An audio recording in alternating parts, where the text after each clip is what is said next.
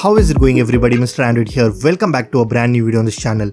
Well, if you really want to get most out of your Android device, then this video is going to be perfect for you. Today, I will be showing you 5 amazing tips, tricks and hidden features that will change the way how you are using your Android smartphone. With that being said, make sure to watch this video till the very end. Also, let's aim for 1500 likes on this one. So drop a like, leave a comment and let's get started. Alright guys, first let me show you how you can play YouTube videos in picture-in-picture mode. Well, if you don't have YouTube Premium but still like to have this feature on your phone, all you have to do is just go to your Play Store and download VLC Player. It is totally free to download and you don't have to pay anything.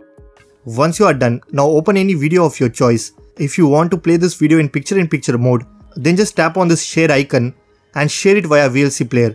Once the video start playing in VLC, simply tap on these 3 dots and select pop-up player. That's it. Now you can easily play any video in a pop-up window like this.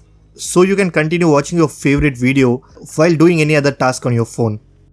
There has been times when your internet is on and you get a lot of WhatsApp messages from your friends but you are unable to reply them on time. In such situations, what you can do is simply press and hold on the WhatsApp icon, select app info, click on mobile data and turn off background data usage. Just make sure you remove all the applications from the recent apps menu.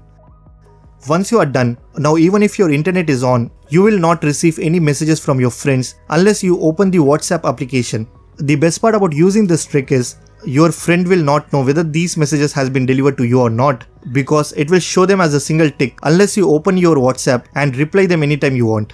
Another WhatsApp trick that I want to show you is related to notifications. When you receive any messages from your friends or close one, the entire message will show up in your notification panel and it becomes quite annoying when someone else is around you. To fix this, just go to your WhatsApp settings, account, privacy, scroll it down and select fingerprint lock. If you haven't already, then I will suggest you to enable fingerprint lock on your WhatsApp and select immediately. Below you will see this option called show content in notifications. Just make sure you turn it off. Once you are done, now whenever you receive any messages, it will not show up in your notification panel. If you are really concerned about your privacy, then I will recommend you to turn off this setting and no one else will be able to see your messages.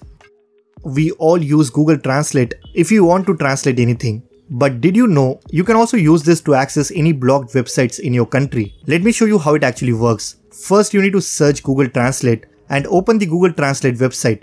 Here you need to enter the blocked website that you want to access. Below you will see the translated link that is basically the same.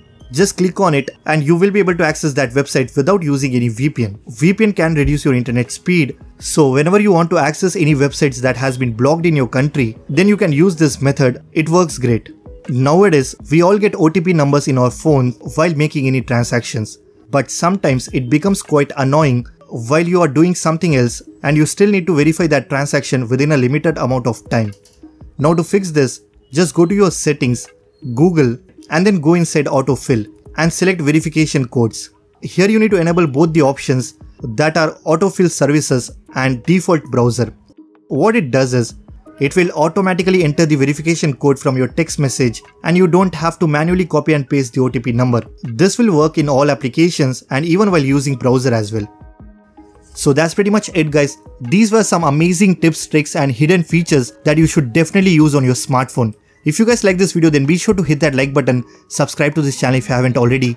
I am Mr. Android and I will see you guys in the next one.